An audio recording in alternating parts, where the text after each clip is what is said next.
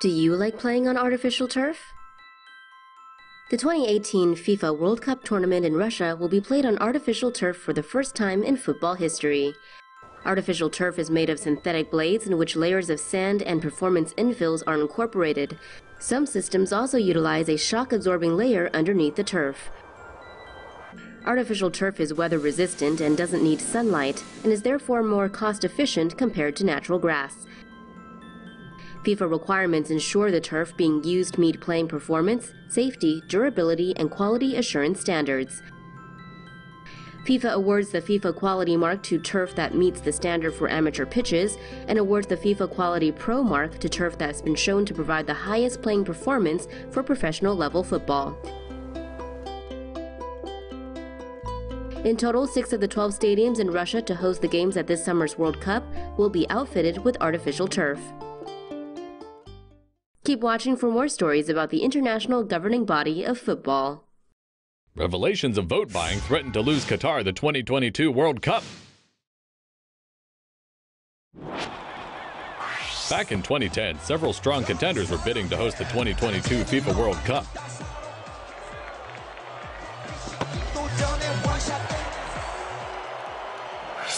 But Qatar came out of nowhere and scored the rights to host the tournament, surprising absolutely everybody.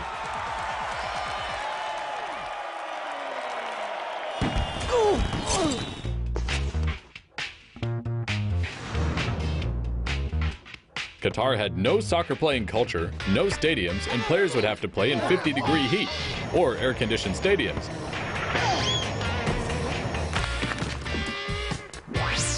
But one thing Qatar has lots of is money. Last week, the Sunday Times published an expose detailing payments by Qatari former FIFA executive Mohammed bin Hammam to secure votes for Qatar's World Cup bid.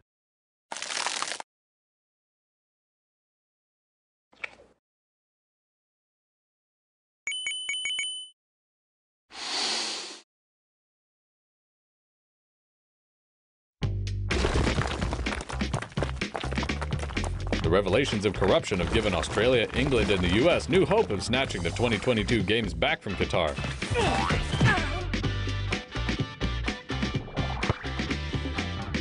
But if FIFA really took the cheats out of soccer, would it still be the beautiful game? FIFA officials booked in decades-long bribery scheme. 14 officials connected to FIFA are facing charges for a multi-million-dollar bribery scheme after raids in Zurich and Miami led to their arrests on Wednesday. They were expected to uphold the rules that keep soccer honest and to protect the integrity of the game. Instead, they corrupted the business of worldwide soccer to serve their interests and to enrich themselves. Corruption within FIFA has led to the indictment of 9 senior soccer officials and 5 sports marketing executives. Marketing companies allegedly paid FIFA officials 6-figure bribes in exchange for favors and exclusive rights, and then turned around and charged broadcasting companies for the rights to run soccer tournaments like Copa America on their channels.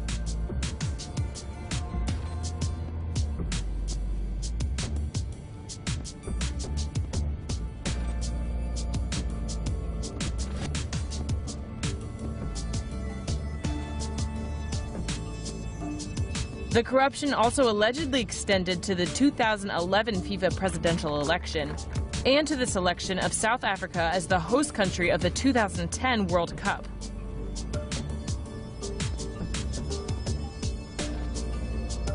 The high-profile officials, including FIFA's vice president, are facing a 47-count indictment for schemes dating as far back as 1991. Law enforcement officials did not arrest the president of FIFA, Sepp Blatter, who plans to run for a 5th term on Friday. 6 FIFA officials charged in corruption case after dramatic hotel raid. Swiss police detained some of the most powerful figures in world soccer on Wednesday in an early morning hotel raid. A dozen plainclothes Swiss police officers are reported to have arrested at least 6 FIFA officials at a hotel in Zurich. The New York Times reports that officers showed up at the hotel's front desk to get the keys to the suspects' rooms. The arrests were peaceful, with at least 2 suspects being let out of the hotel without handcuffs. Swiss authorities said the US charges date back to the early 1990s and that the suspects are alleged to have been involved in bribes totaling more than $100 million. Those arrested are detained pending extradition from Switzerland to the US to face federal charges. The Times reports that much of the inquiry relates to the Confederation of North, Central America and Caribbean Association Football, one of FIFA's 6 regional confederations. FIFA's legacy of corruption comes to a head as several officials are arrested in Zurich. Swiss authorities have arrested multiple FIFA officials for a slew of corruption charges, stemming from an ongoing investigation by U.S. authorities into the notoriously corrupt organization. The arrests took place at a hotel in Zurich, Switzerland early Wednesday morning.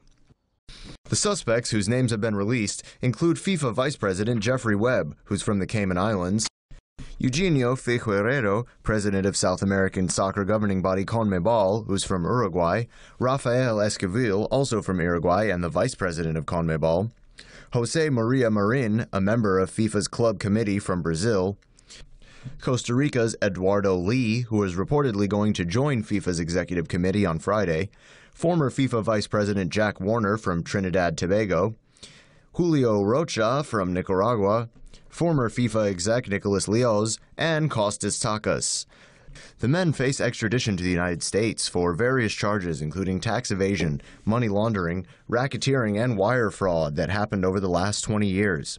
An election for the president of FIFA is scheduled to be held on Friday, but despite the recent arrests, the incumbent, Sepp Blatter, remains confident that he will defeat his only remaining challenger, Prince Al bin Al Hussein from Jordan.